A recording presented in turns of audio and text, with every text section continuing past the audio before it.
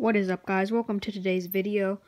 Today I will be showing you guys the results of what happened in episode 3 of season 1 Downhill Racing. If you're wondering why I'm just showing you the results instead of showing you the races, it's because all of my I use this app to upload it and I have to screen record it. That's why there's usually black outlines around the screen that you guys see on the events, and basically I always have to screen record it because it won't let me upload it to my camera roll.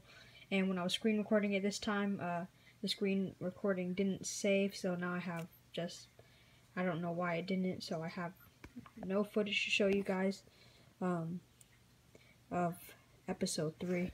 But good thing, well, I filmed it last night and I put all the trucks in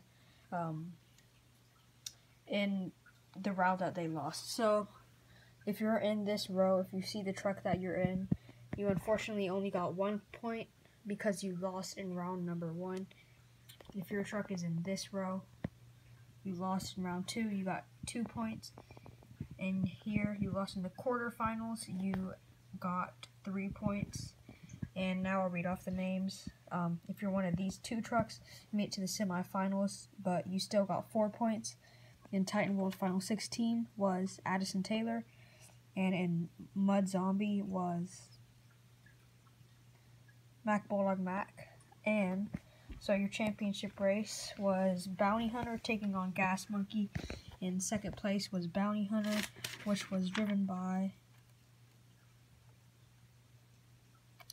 Monster Jam Fan 0311. And the winner of the episode 3 was Gas Monkey Garage, driven by Monster Jam Dallas. So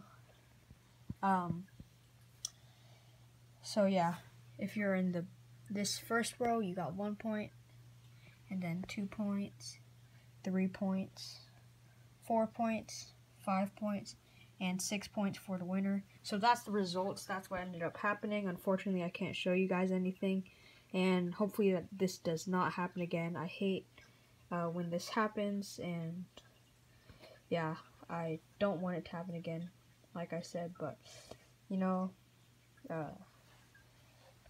sometimes it just doesn't work. And I'll see you guys for episode 4.